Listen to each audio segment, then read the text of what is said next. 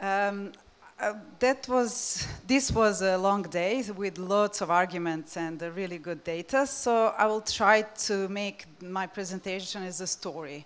Story about Serbia, about our successful replacement, and about the path, how we discovered and implemented alternatives almost fully in Serbia.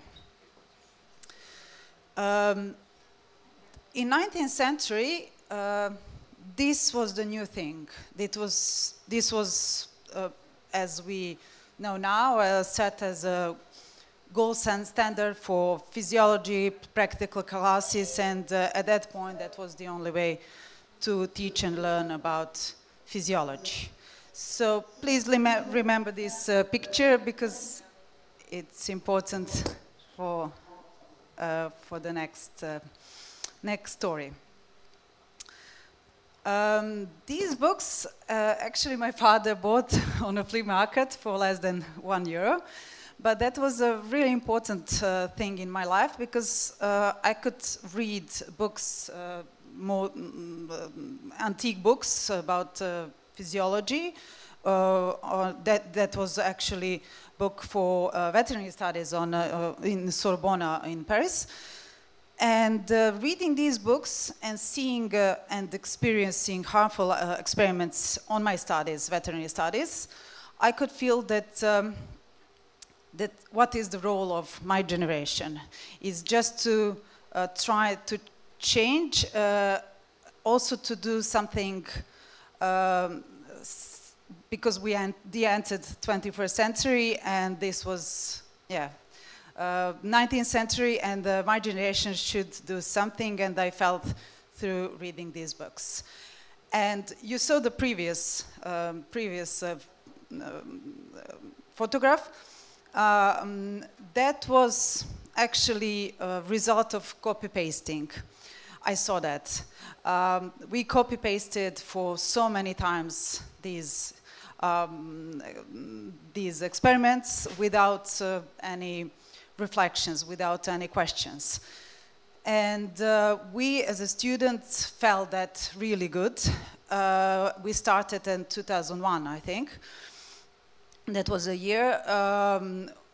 From various faculties, we start with campaigns.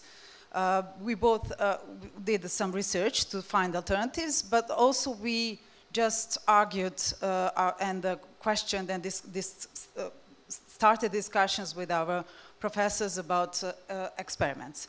The first one, a campaign, was called the Mouse or Mouse, and the other one called Better Click Than Squeak. And that was a really good start, and we cooperated students from Novi Sad and Belgrade really good. We organized lots of panel discussions, and thanks to Interniche, we could use the loan system and have some alternatives so we can show to our professors and not just speak in theory, but use alternatives and models, etc., and show them. This was really good panel discussion. That it was small, but really powerful because different students from different faculties, they were there, and that was one of the best panel discussion about animal use that I was part of. So never say that a small number of people cannot do a lot of and powerful thing. And we were searching for alternatives, but also for grants. And this was the first grant that our professor from pharmacology department, faculty of veterinary medicine, won, and this was actually presentation of that software that pharmacology department won, and reaction was great. We invited professors from biomedical faculties from Belgrade, and during that presentation, one professor, she stand up and she said, "I don't know anything about this, but this is perfect, and I want to use it." So, and she did. She organized every Thursday, a whole department was gathering and trying to replace every animal, every experiment on animal. But she said, I don't want to spoil my educational role. I want to replace animals, but I want that my students got the best education they could. So if I need to leave some animals, I would do that. So she did, and actually she replaced every single animal back then. This is the first textbook she made. It was a really good textbook, and for that period, perfect one. That students could make their own experiments on animals without animals and put results in a textbook.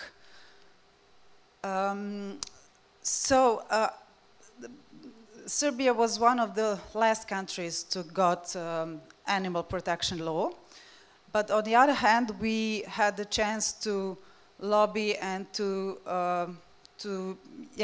we could influence that so many departments actually changed and replaced animals.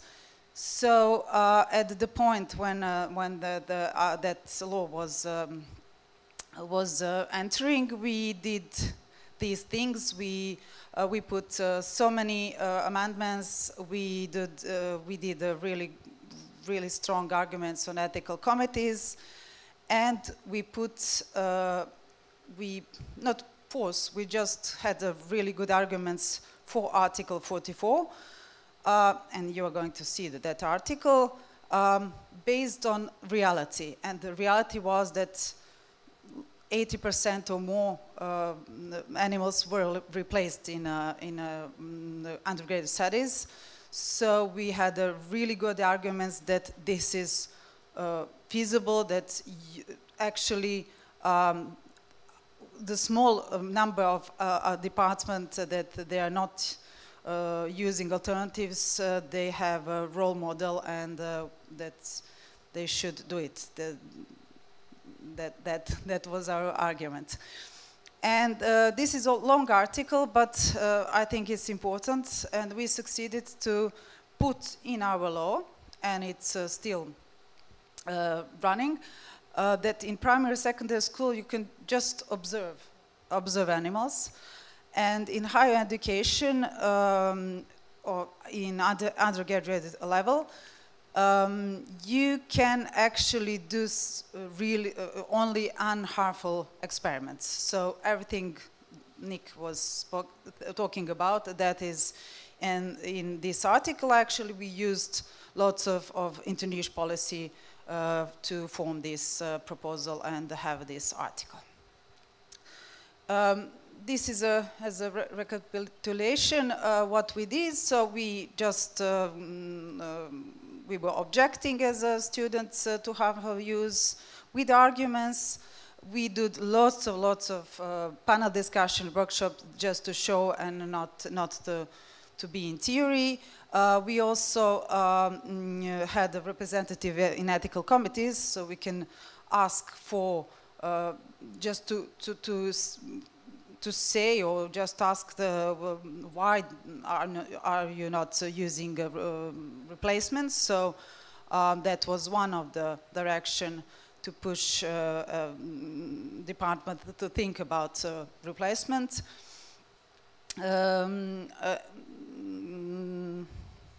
And so on and so on. And one thing I wanted to say, that it's really important to have this domino effect, to have one really good example, and really, good, not just replace, but replace because you know why you're replacing, and then really domino effect is going to occur. Other departments, they are going to learn from this experience and a little bit gradually to replace one by one.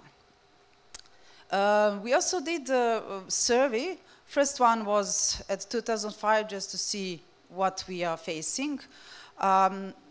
the figures are not so high, but still 3,000 animals per year. That was much. In science, double, and that was the result. And we wanted, 4 years later, after we set a law, we wanted to see what was the effect of the law, and is it a law just paper, or is it a living law? So you can see that the drop of number of animals used in the education in half of the way was really high. So dropped from 3,000 to 448 animals, and actually that was a really good opportunity to find those departments and to talk to them, and just not to force them to say, yeah, we have law. No, we wanted in a just affirmative way to approach and to promote alternatives, and this research was one part of the campaign, and we tried to be, just not to oppress, but to impress. And also, I need to say that because I could see the cruelty-free presentation, we approach every department, every faculty that are using animals with the questions, and we ask them directly. Same questions, what number, which kind of animals are using, so we could really have a really good data about the use of animals in Serbia. And the drug testing really went up because one law about safety occurred at one point, so yeah, that is the reason why we have this. We wanted just to follow up, just to be sure that this law is vivid, and we are living that Article 44. So we wanted to spread the idea of alternatives and the implementation of alternatives on all levels, all educational levels, not just higher education, but primary and secondary school, because that is my opinion, that is one story. Education is one, and we should do it on all levels, not just faculty.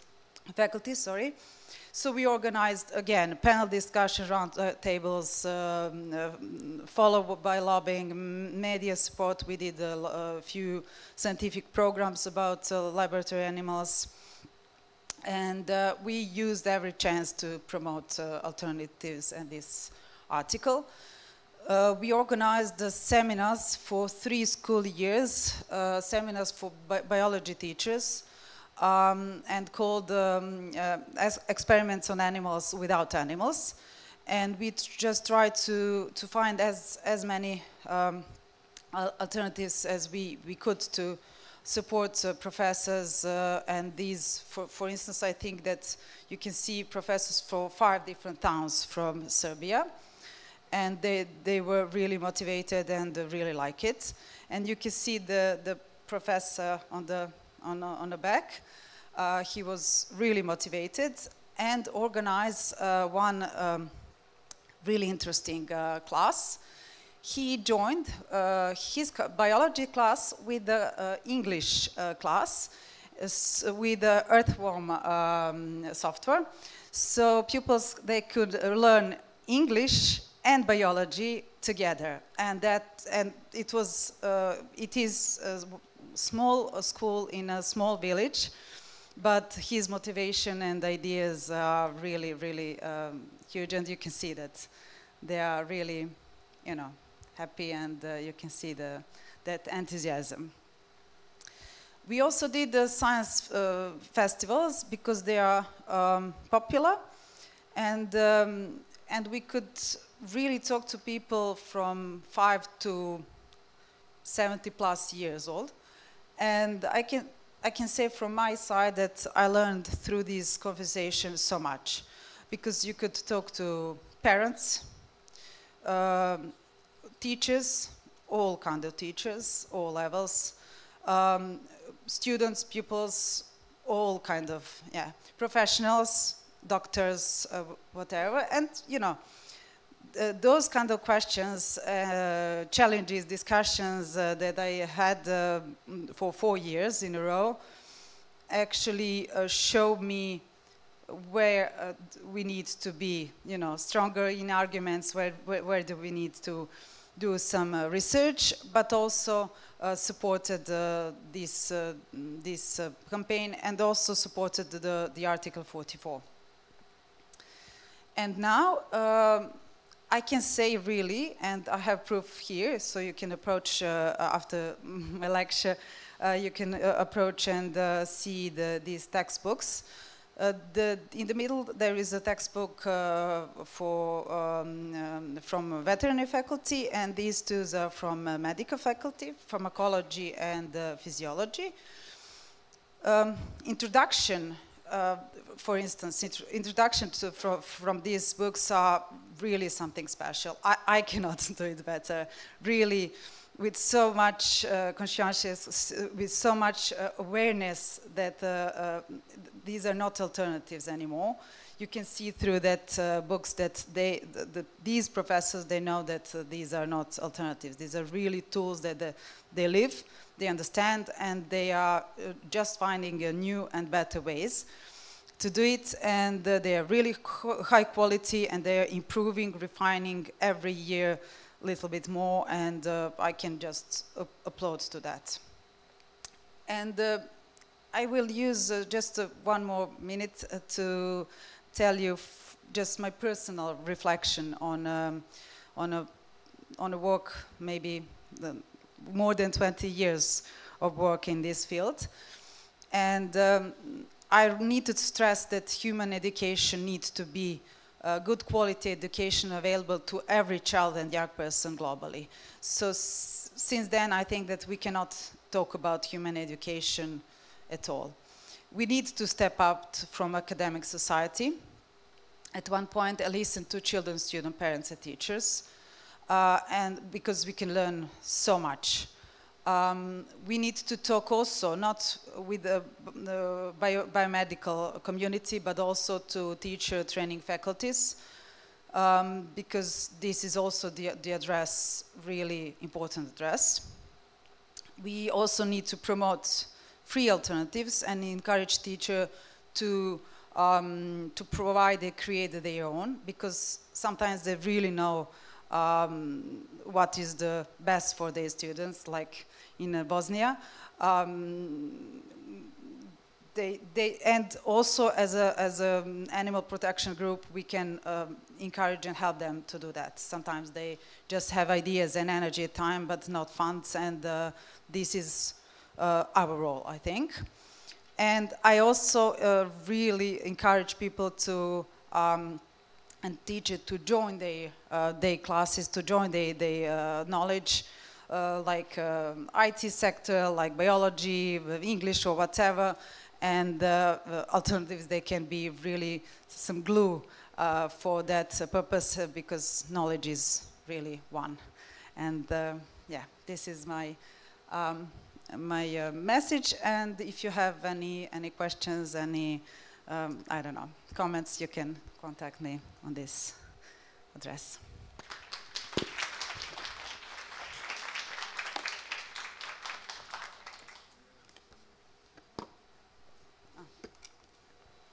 Thanks very much for that. I just wanted to go back to Article 44. If you had to summarize the article which says that animals can only be used if this, if that, if the other, would you say that it works out to be a ban on harmful animal use in primary, secondary and higher education? Yes, actually it is banned, because it is banned to use animal in any harmful way.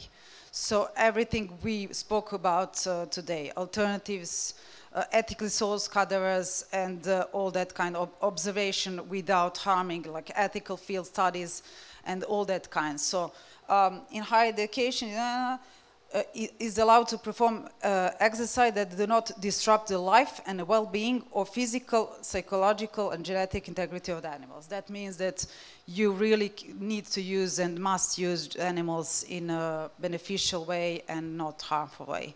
And I can say that it works.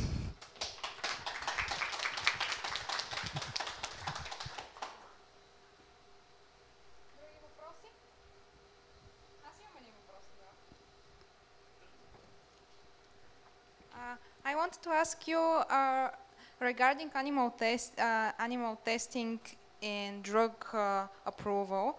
The FDA no longer needs animals to be used in preclinical trials for a drug to be approved for clinical trials. It's a new law in the USA from January this year. So can this in Serbia be changed? Can this law be changed? Because the FDA, the biggest drug administration in the world, already changed that. Well, I need to say that Serbia is not in part of the EU first, so we are kind of, you know, not part of any that kind of.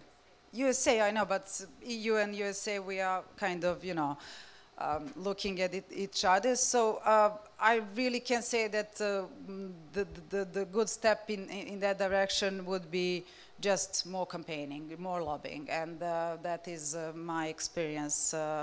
Lots of arguments, and we can do lots of through ethical committees, because our agencies that are using animals for testing, all kind of testing, that they are obligated by this law to have ethical committees. So this is also the place to push. So my experience is always different kind, lobbying, panel discussions, and ethical committees. So I think that is going to be our way.